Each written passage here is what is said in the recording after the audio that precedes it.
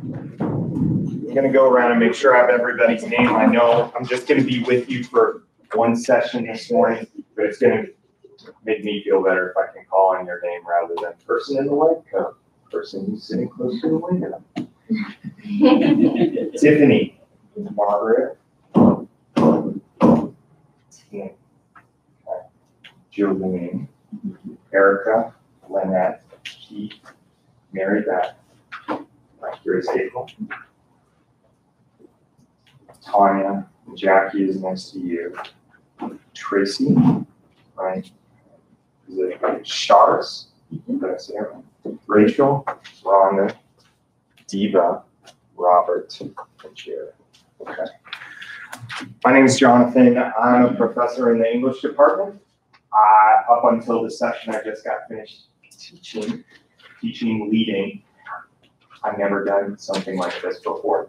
So what I thought is, in a week where you are going to be deluged, almost like in front of a fire hose, deluged with information, what I hope is that over the next hour, I can give you some complementary tools,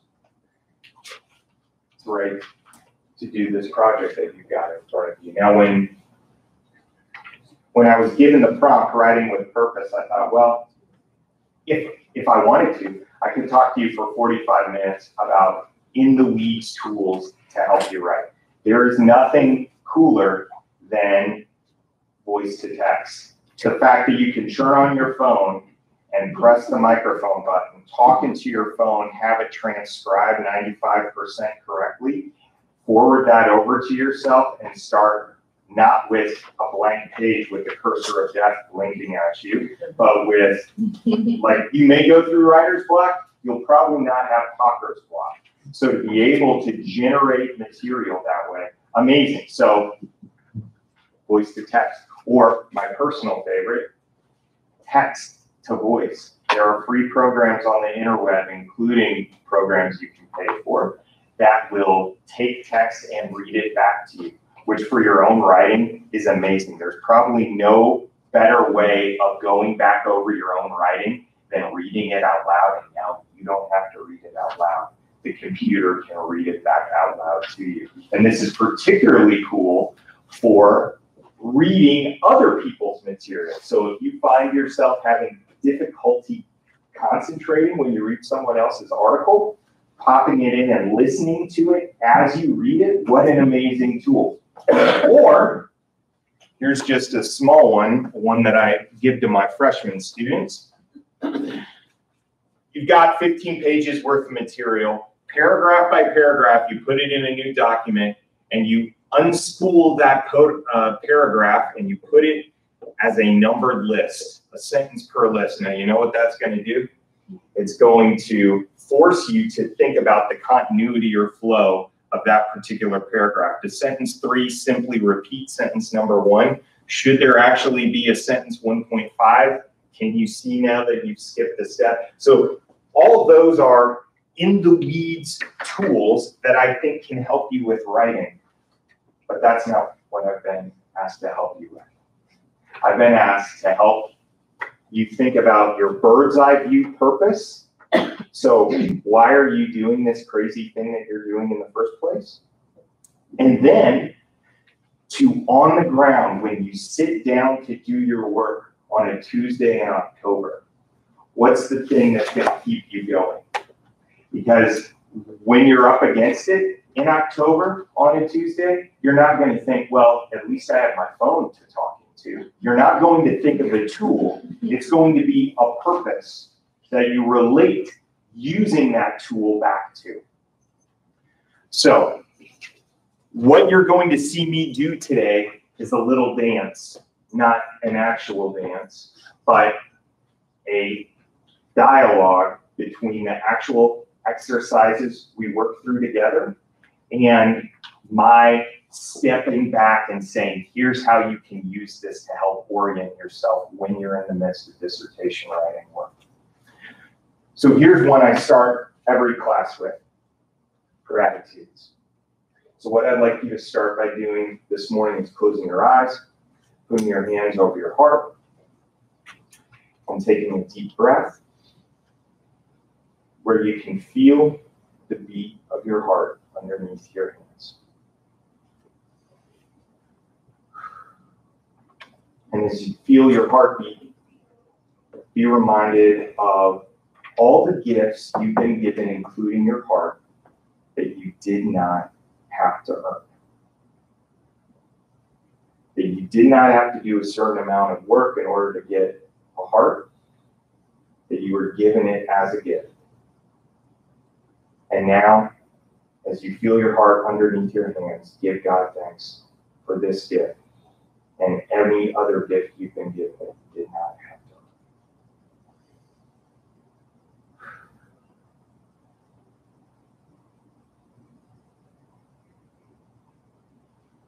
And now turn your thoughts to someone you are thankful for, someone who brings you joy, who when you are with them, you feel love and you feel love. Call to mind an image of that person's face, hear that person's voice, feel that person's presence, and give God thanks for that person.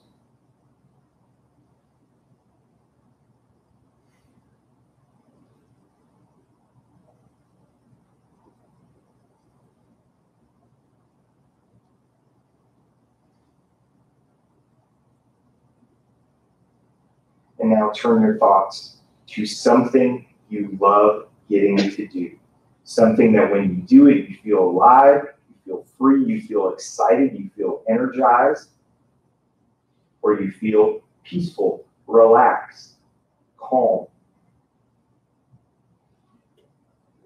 Bring up a particular memory of you getting to do that thing, play it like a movie in your head where what you saw and heard and felt at that moment is what you hear and see and feel now. And then give God thanks for the opportunity and privilege to get to do that.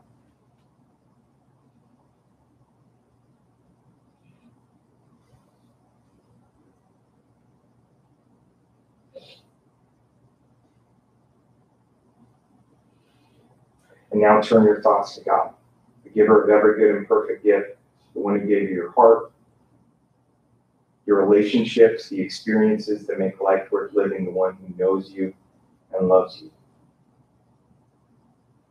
And give him thanks.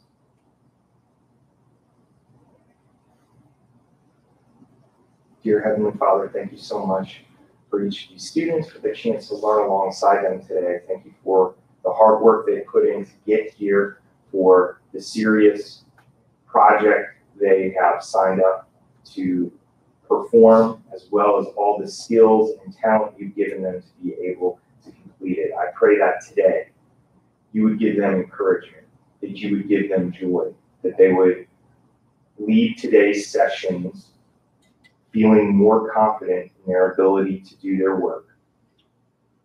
And that more than that, they would grow in their ability to love you and love others through that work. In Jesus' name, amen. All right. Now, why start there?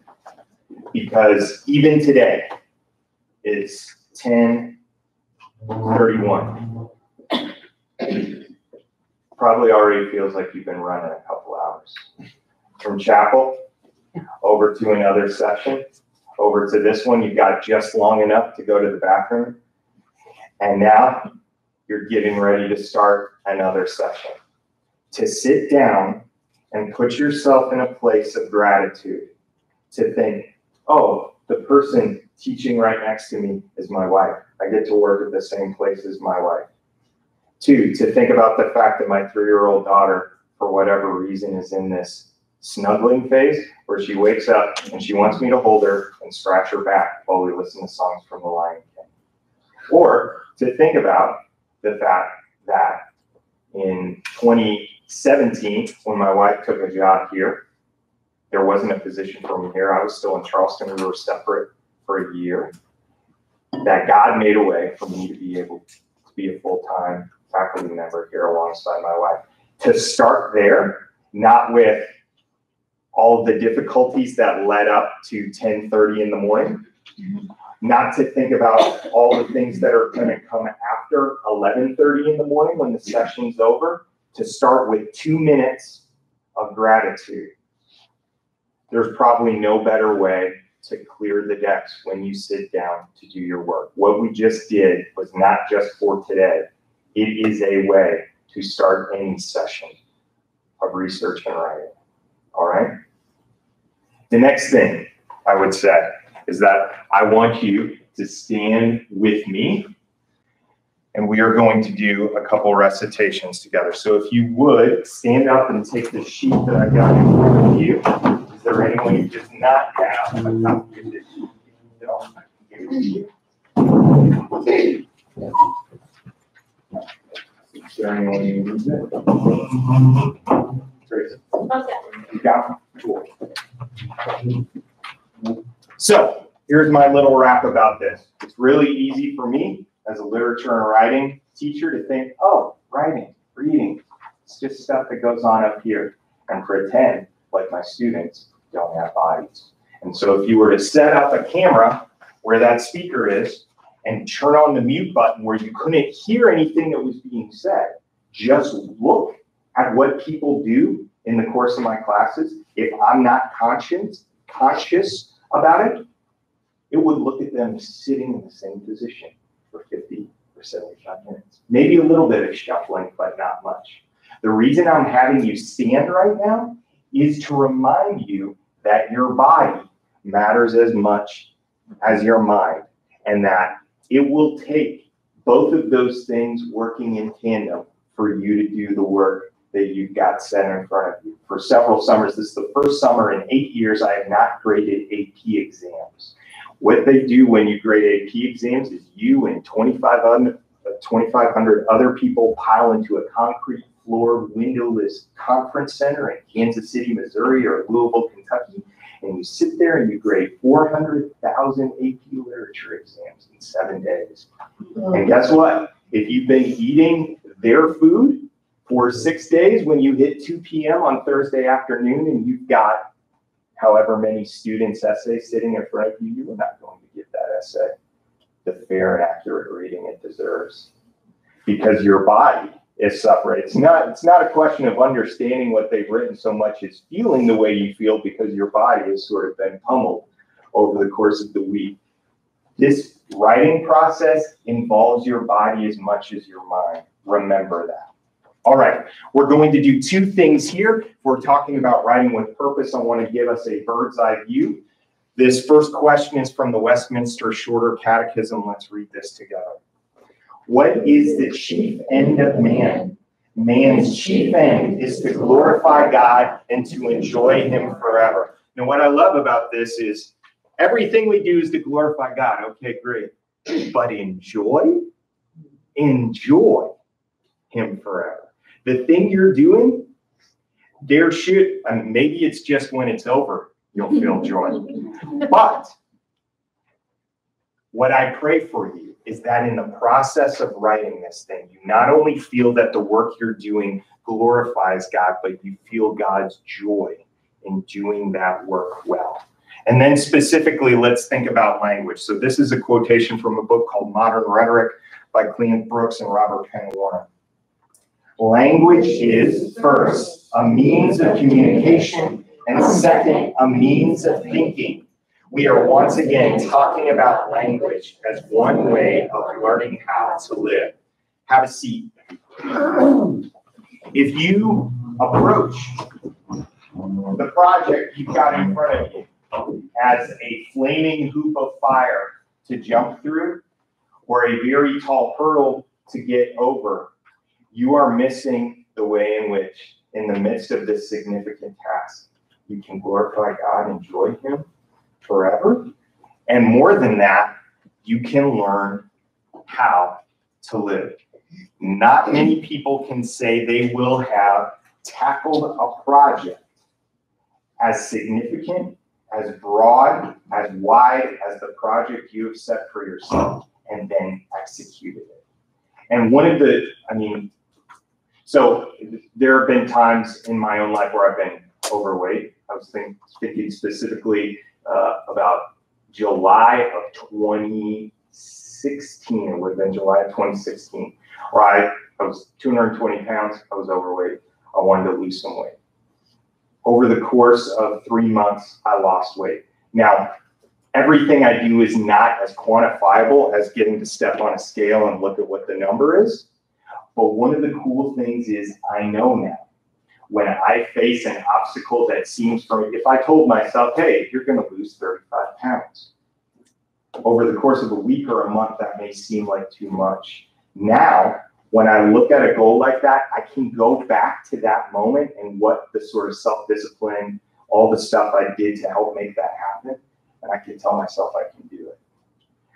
When you finish this dissertation process, it will be a kind of altar, a memorial you will be able to go back to for the rest of your life, where you're like, I know what a difficult project looks like, and I've done it. There will be a broader application for what you're learning how to do than simply the discipline or job you go into. There is a very real sense here that you will be learning how to live by putting this thing down in writing.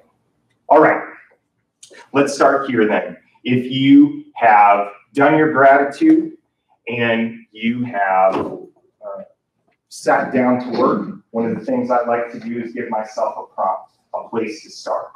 Now, I've heard that you not only have your own dissertation project, for your time here, you have a mock dissertation topic. Is that right? Okay. Here's what I want you to do. Complete this prompt. I am studying, fill in the blank. You can fill that in with either one of the 4 topics you have for your mock topic or your actual topic if you feel so inclined. Because I want to find out, I'm interested in knowing what you want to discover as you go through this process, and then in order to help my reader better understand. That is, you're considering the fact that somebody else will have to read this thing and asking yourself what you want them to get out of it. I'm going to give you 3 minutes to do that, and here's why I'm asking you to do that.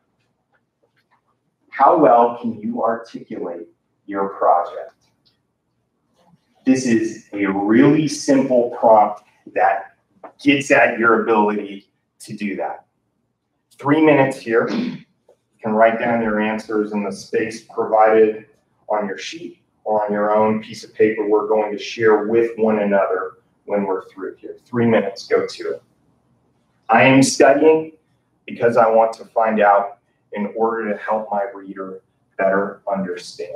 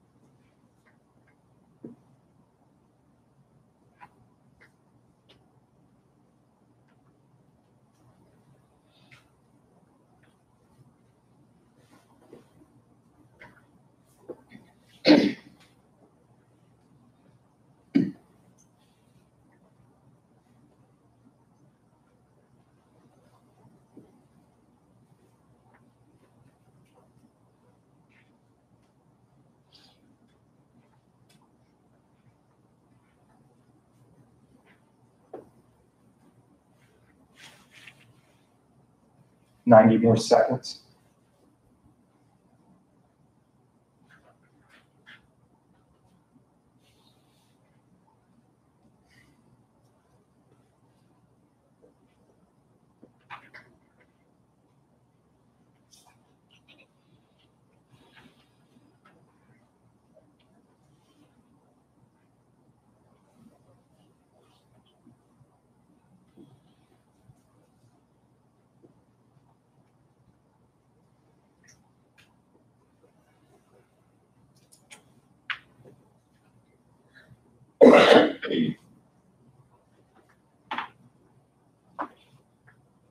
More seconds.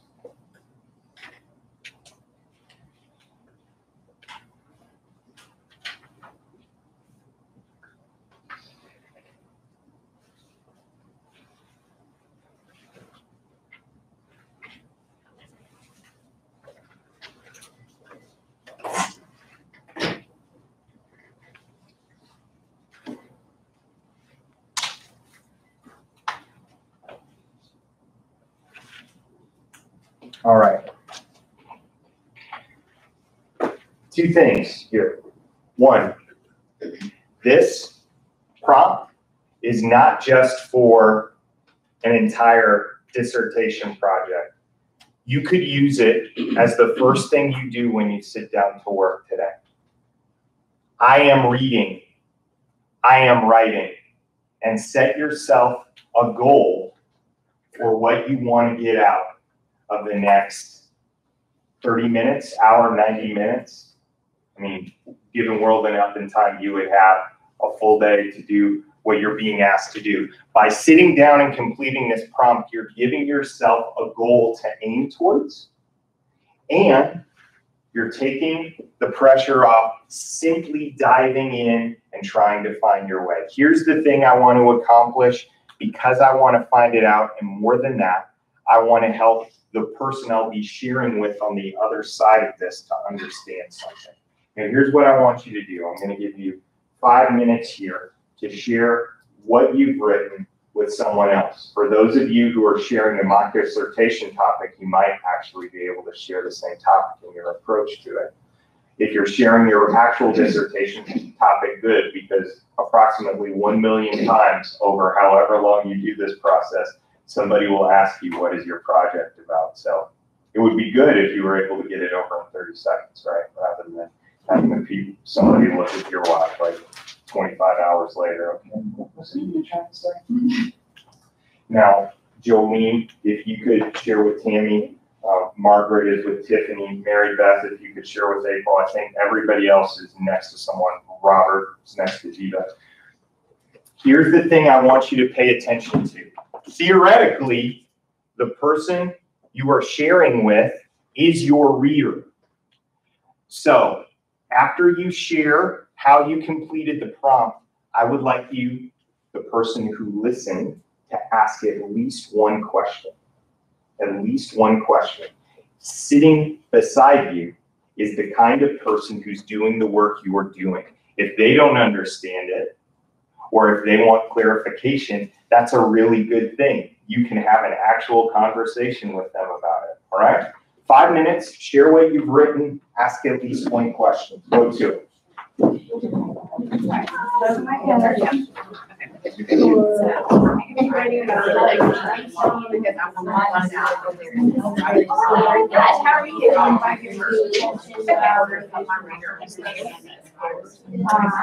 want to find out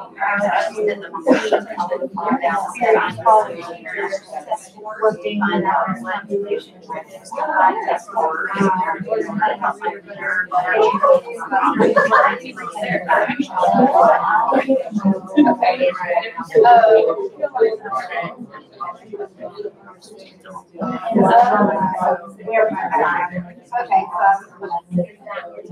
I guess it would be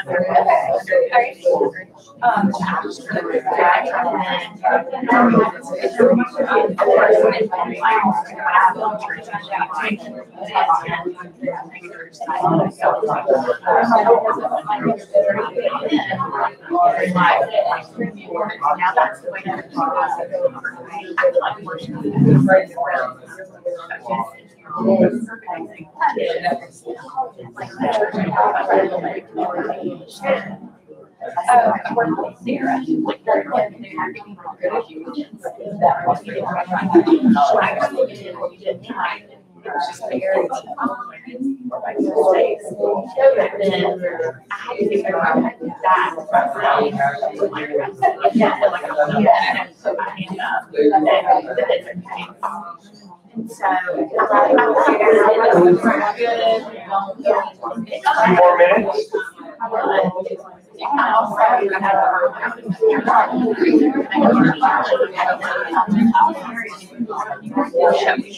So I find that there's a good balance, so I get it. And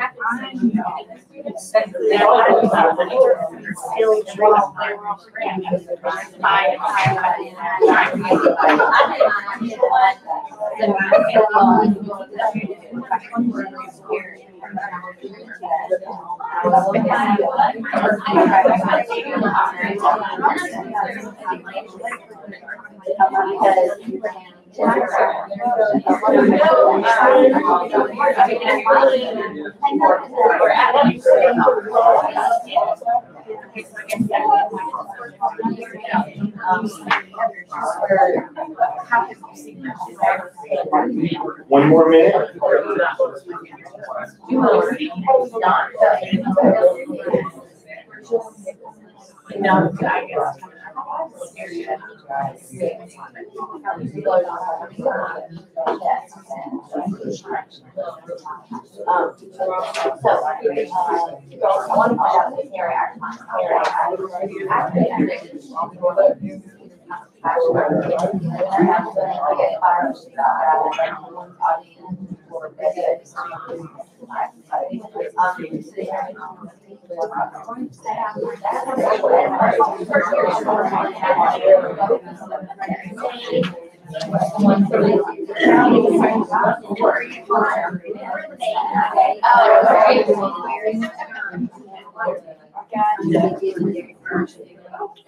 Okay, draw our attention back to the front here. I hope that was helpful. So if asking this kind of prompt is really good at getting you to think concretely about what your big project is, and can also give you a model for thinking about what you want to accomplish on any given day of your work. The process you just went through where you shared it with someone else is incredibly important. I'm sure your committee members will give you prompt, thorough feedback that will help you complete what you need to complete. But sometimes, maybe on a Wednesday in November at 3 p.m., you're stuck and you don't know what to do. Rachel, you may know that Rhonda has your back, and you can send her an email or a text or say, hey, can we talk for 15? I've got a block. Can you hear me talk this thing out for 5 minutes? And Rhonda can give you encouragement and say, I followed you in A and B, but I didn't hear C. There is an awesome resource sitting right next to you and in the room next door. Each of you can be a support and a sounding board for the others. That is an incredible, incredible resource. Simply talking it out. So my younger brother also has a PhD in Renaissance Lit, and when I want to give myself a litmus test for where I'm at with a project that I'm working on, he's the first person I call. And I know if I can't say it out loud to him, then I'm probably wasting my time staring at a computer. And then I need to go back and do some more work to get it where I could easily talk about it with him. That's when I'm ready to write. And to sit there in front of the computer and demand from myself that I write 200 words when I don't know what I want to say yet is just self-defeating. To have another person who can ask me questions, who can say that makes sense, go with that, that's super helpful. So do not ignore the resource that's sitting right next to you. An actual living, breathing person who can emotionally sympathize with where you're coming from because they're doing the same kind of work, and can cognitively understand the kind of work you're doing as well. All of you have people in your life who will know you've bitten off a huge task. Not everybody will be able to have a coherent conversation with you about the kind of research you're doing. So to have somebody who you can do both those things, that's an amazing, amazing thing. Do not take it for granted. All right, next thing here, we're thinking about the purpose of writing in general, and what I generally tell my students is there's two general purposes for the kind of writing they do in a college classroom. One is to inform, and the other is to persuade. Hopefully you do both, and you can see that this sort of mirrors the prompt I gave you. In some way, you were informing yourself because you want to find out, right? But when you start to think about a reader, you start to contemplate, how can I make an argument to that? You're not simply writing a 150-page encyclopedia article. In some sense, you are making an argument that at the end of your argument, you should have somebody who can say, yes, I agree now because of the case you've made, or I would need more evidence here, etc., right? Not just inform, but persuade. All right, so here's the thing I want you to think about. Examples. When my wife and I were writing our dissertation, this is something like, is there anyone in here other than Dr. East, Dr. Schelsberger, and perhaps Dr. K, who has written a dissertation before? Okay, so you're walking into something new that you haven't done before, but presumably you're here. You have all written an end of the semester paper sometime. Okay, papers that have asked you to inform and persuade your professors of particular things. When my wife and I were writing our dissertation at our dissertations at the University of South Carolina, eventually what we told ourselves was, well, we've never written 150 pages, but we've written 6 end of semester papers, and really that's what this thing is.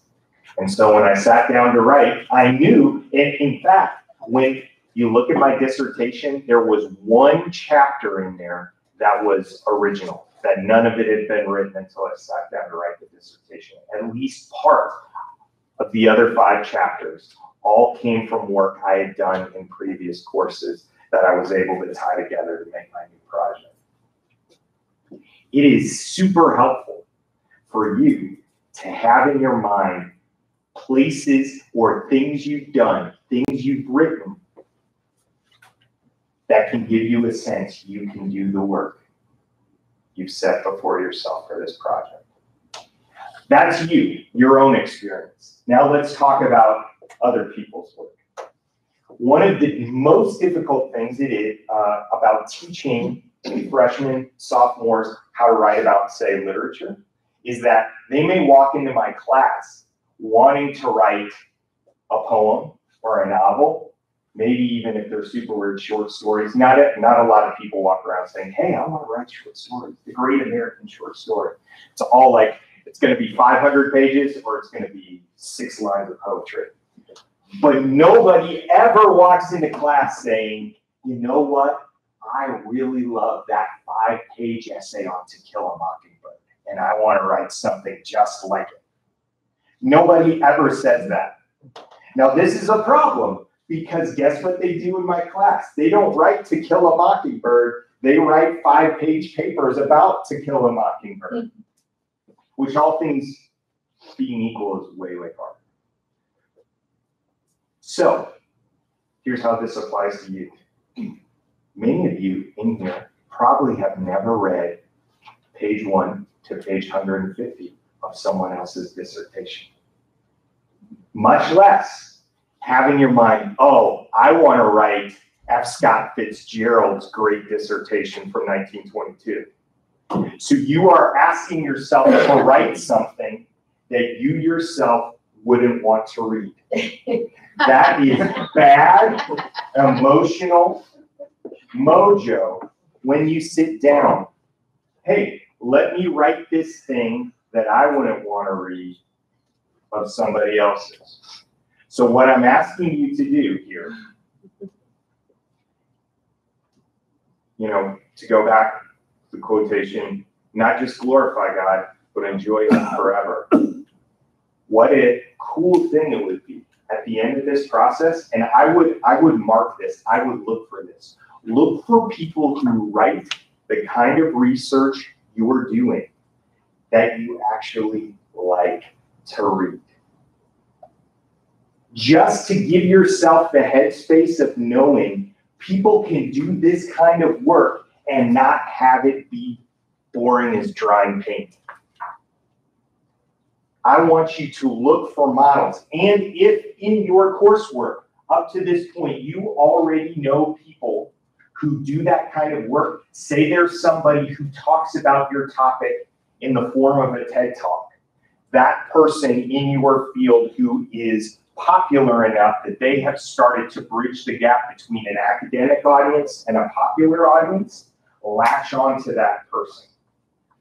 Because it will give you the possibility of writing something that is not simply hoop jumping, hurdle clearing, but something that's compelling in and of itself.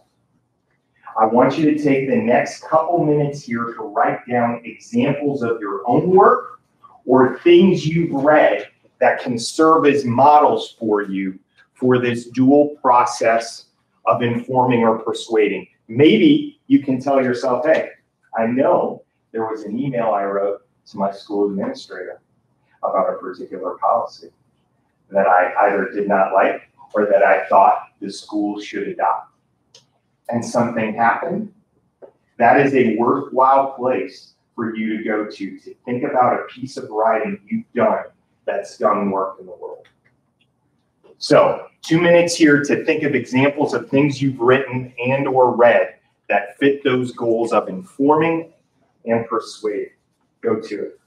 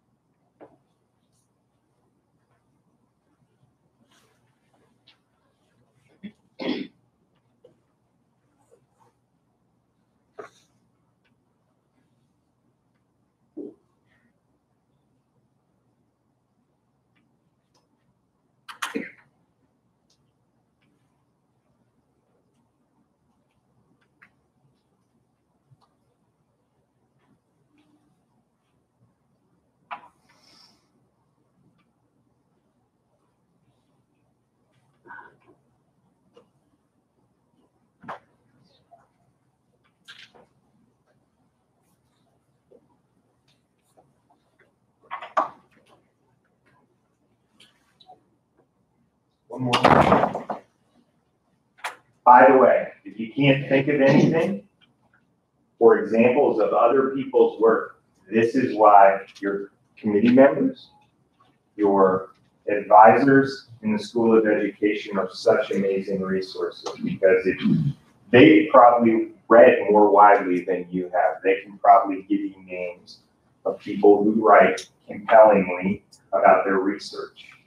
Even if that research is not exactly on your topic, it can be worthwhile to see what good, well-written research looks like.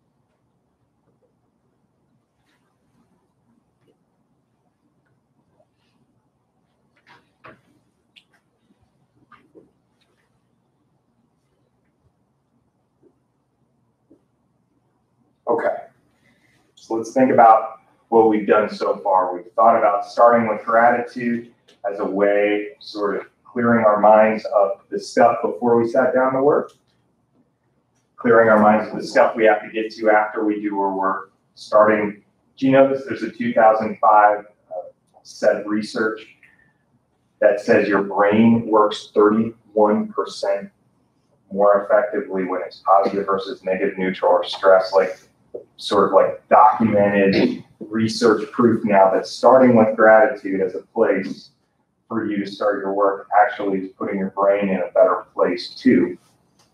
You've given yourself the short writing prompt about what you want to accomplish. You're thinking about examples here. It's helpful for you to go back to those. Now flip over your sheet. We're going to think about the process of working Now, the reason we've taken time to set this up is because it's really easy to get lost in all the different ways we work. If we don't have a clear purpose in our head, this is why we're doing it, or this is what I want to accomplish, then some of this how stuff can get lost. So here's what I want you to think about in terms of how you do your work. What? I was super impressed with the previous group. I asked them this, and I'm going to ask you too, to share with the class at least one non-negotiable factor of you doing good work. Location. So we got people who work on their king-size bed, people who can't work in coffee shops because they need a printer near them, people who have to work in an office, at the office, not at home. Like, no good work is getting done at home. Time of day.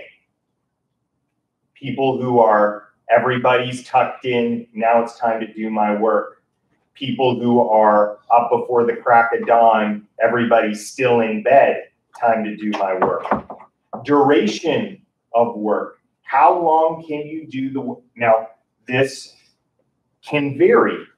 If you're reading hardcore, not just skimming, looking for quotations, but hardcore going over stuff, God help the person who tries to do that more than 2 hours at a stretch. It can get hard. So how long can you do this kind of work you're sitting down to do? Ratio of input to output. We had a student sitting right here, Tiffany, who said, I need to work long enough to feel like I accomplished something. So for that kind of person, saying I'm going to work for 2 hours or 30 minutes is not an accurate goal. For that kind of person, saying I read 450 pages, like that's a ridiculous number. I just pulled it out of my head. Like saying I read 2 chapters in the book that I need research from, or saying I'm going to write for however long it takes 500 words.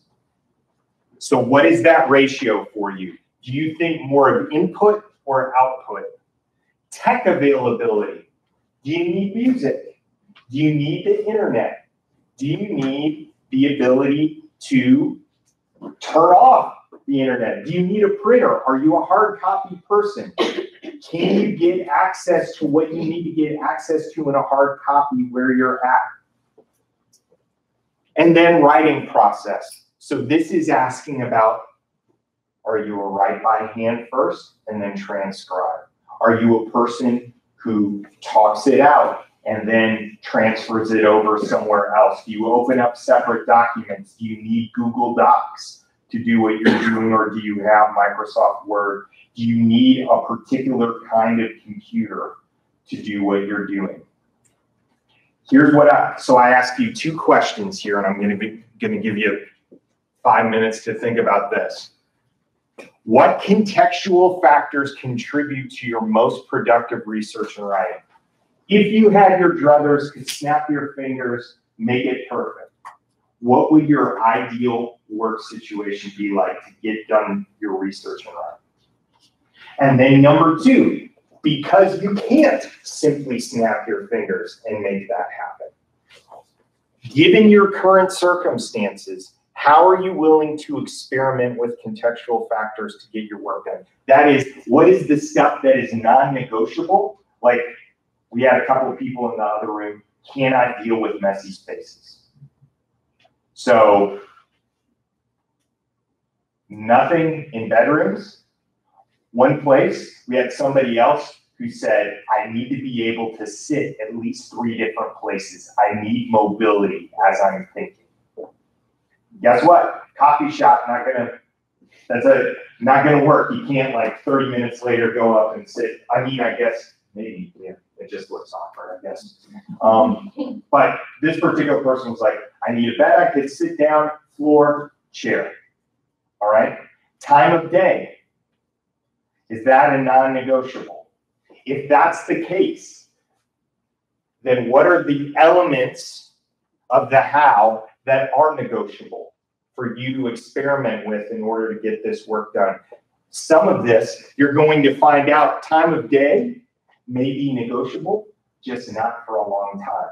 I could get up at 4, like I get up at 5 every morning, but I know this about myself. If I try to get another hour, 4 a.m., so I have 2 hours of writing time after I do prayer, devotion, I can do it for about a month before I will inevitably get sick.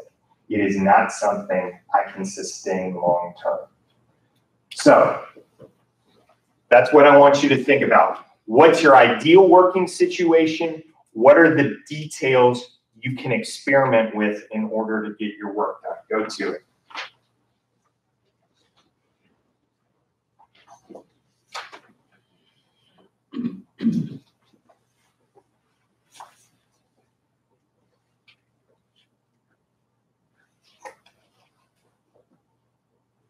And remember, it can change depending on the purpose for your work. So you may have one set of answers for reading, another set of answers for writing.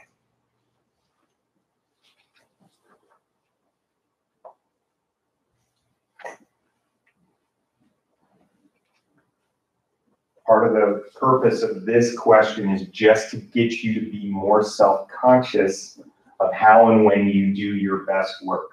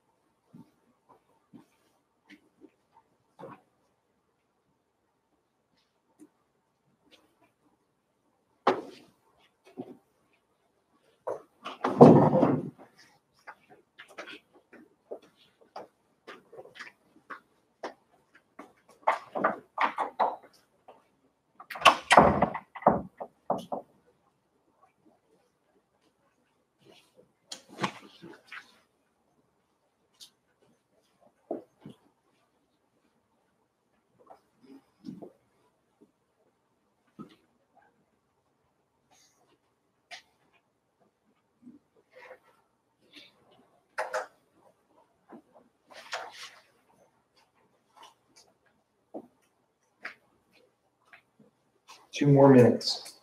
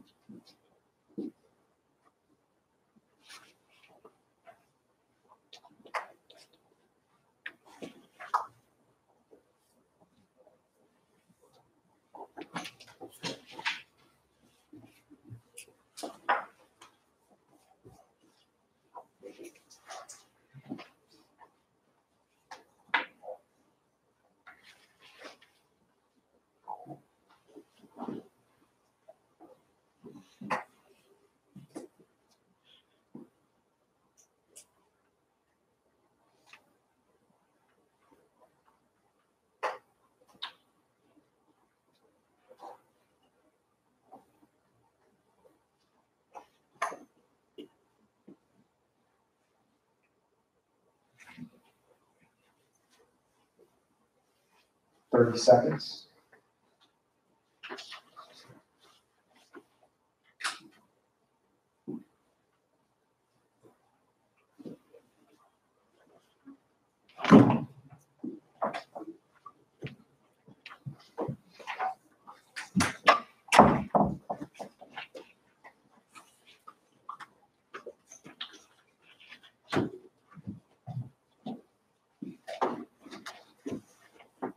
All right, what I'm going to ask you to do as we go around the room, I'm going to ask you to share one non-negotiable. Now, part of me is like, this is like asking Stephen King what kind of pencil he uses when he writes, and he tells you, I use a big number 2 pencil. You picking up a big number 2 pencil is not going to turn you into Stephen King.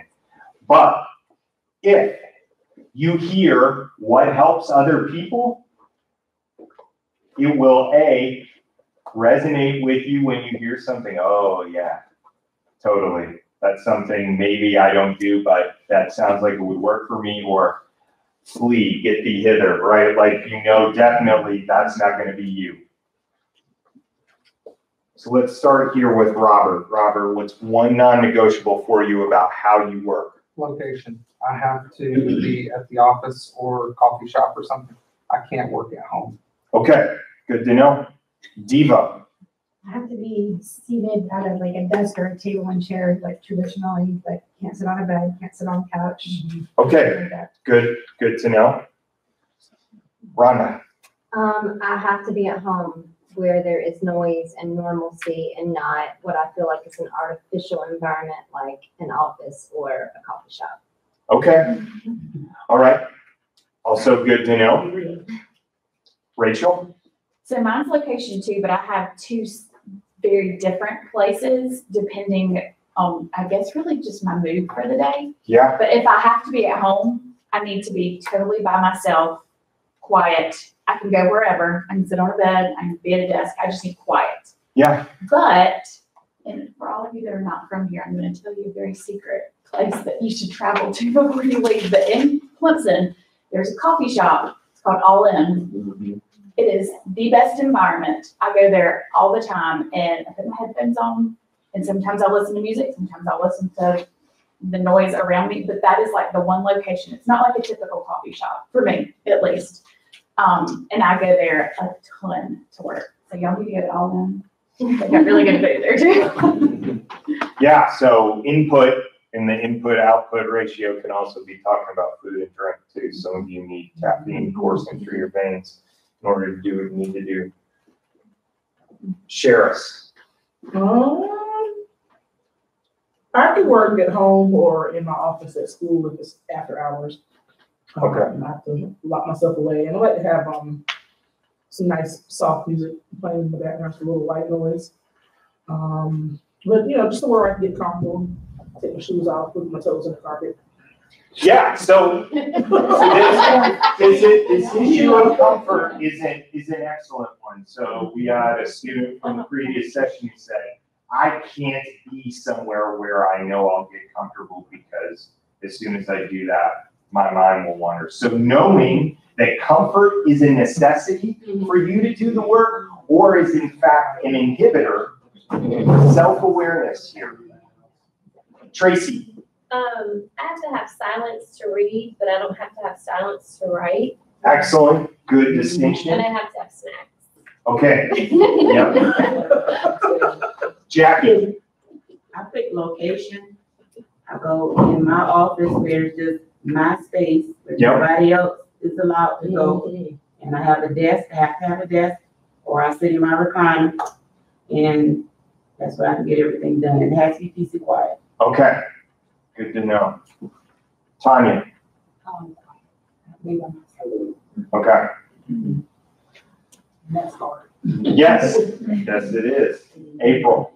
I think mine's location. Like I'm known to stay at school till 8:30 every day because if I'm at home, even if people will leave me alone, I'm like, I should spend time with them. I should be doing laundry or cooking. So if I just stay in my classroom, it's clean, it's organized, I have a printer, I have everything I need.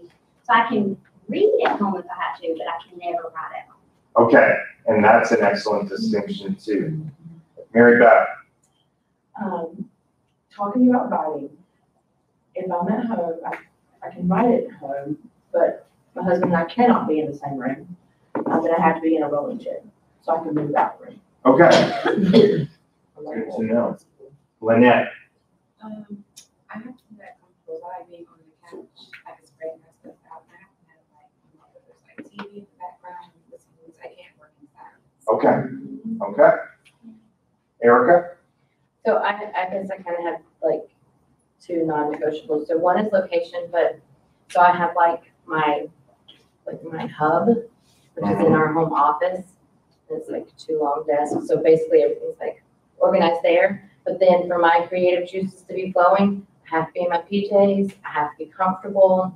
Which I have my spot on the couch that my family knows they can't sit there. I'm working like it's because I can pop my legs up and but then, so yeah, like it has to be at home too, so I can go out on my front porch. I love my front porch. That's my favorite space. Be able to like walk out, take some deep breaths, water my ferns, you know, like clear my head for a minute, and I have to have snacks. So like I just have to be at home, you know, to be able to do that. And then the other non-negotiable for me is the time of day, and that is any time my children are not going to bug me. So that would be students or personal children. Okay. Can't do any work with children around. Like, So my wife and I just moved to a new house we built, and I was thinking about this. It's a blank slate, really. None of those spaces have been marked by certain kinds of activities. And I already know nothing's going to happen when I sit on the couch. 10 minutes later, I'm asleep or something like that. And my wife is already making sacred the kitchen island that is gigantic and just seems to call out for a laptop or something there. And she's like, no clutter on there, which means all that stuff has to go to the front room, which means that if I do that, I basically have time. It's like I'm telling the rest of the family goodbye. I'm going to the front to do work now, which I don't want to do when they're up, right? So it means that I've got either in the morning when they're not up yet, or at night after they've gone to bed to do that kind of work. And I'm just set that aside. Jolene.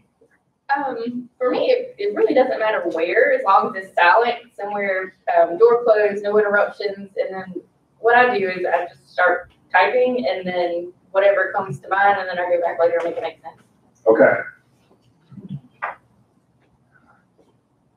Good. So you have to have a gap of time. Mm-hmm. Okay. Yeah. Well, that's good to know too. Tammy. I am one of those weird morning people. So I like to just get up and have my coffee and get to it. Yes. The bad thing though is that I can't have 3 and 4 hours in the morning before work. Right. I get in a good 2 hours, and then I'm struggling after work to get the other couple hours in. Okay. I always sit in my den at my table. My husband knows that's my spot. I have a coffee table that pulls up, and that's my space. Yeah. So. Good. Margaret. Non-negotiable for me is quiet, no interruptions, no phone, no sound, because I'm very easily distracted. And if I hear something, it's all over, so it has to be quiet. My space varies.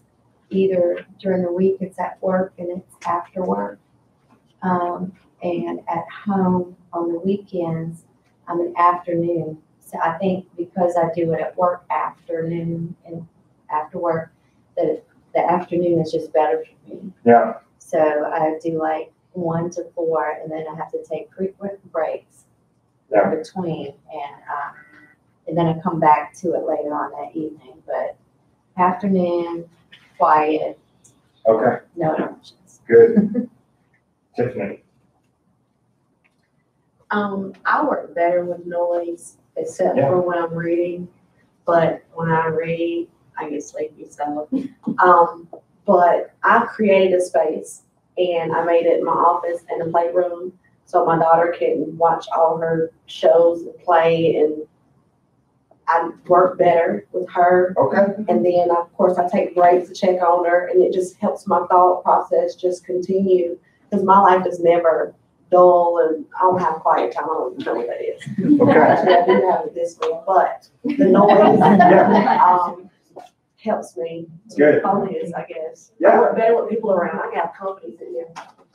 So, and this is an oversight on my part. So if we look at all of these things I've listed, I have not listed people.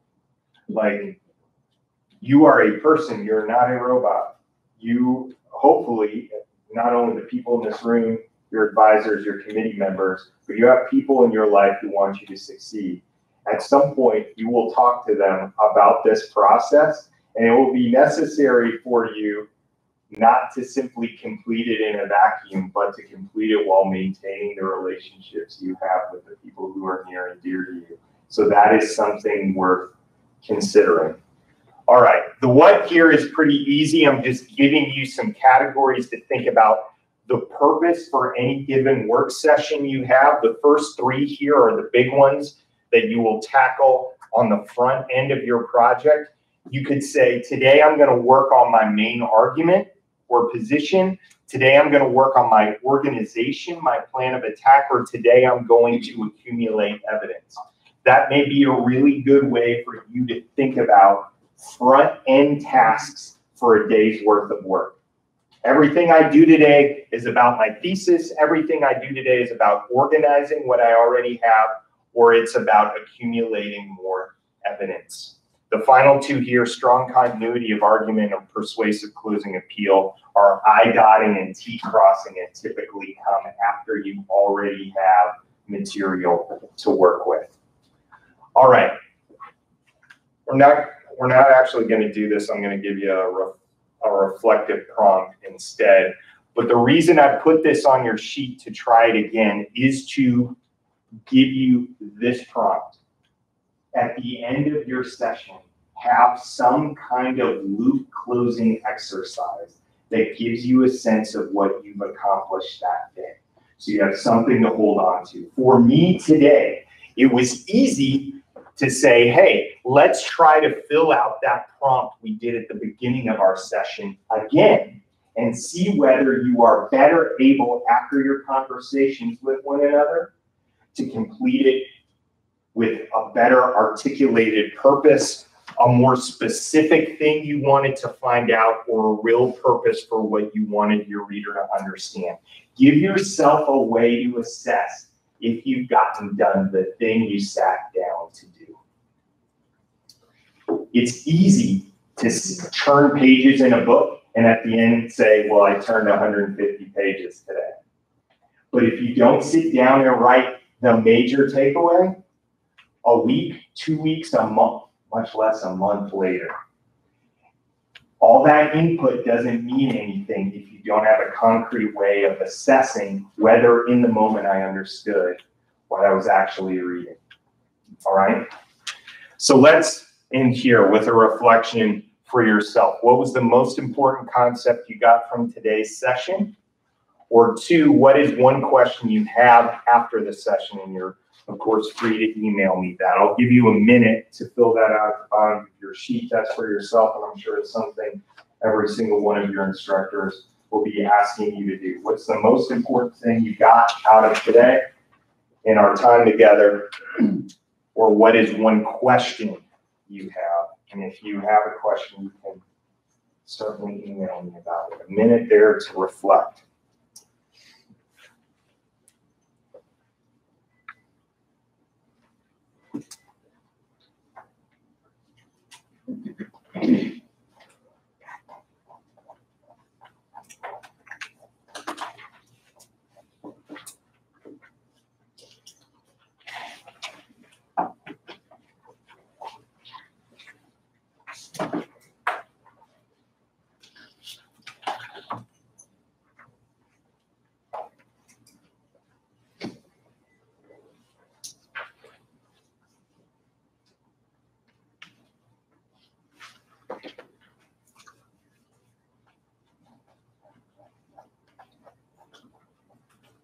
Okay, before you leave, would you stand with me? I want to give you a benediction. Thank you so much for your participation today. I hope you walked away with something concrete that can help you. May the God of peace grant you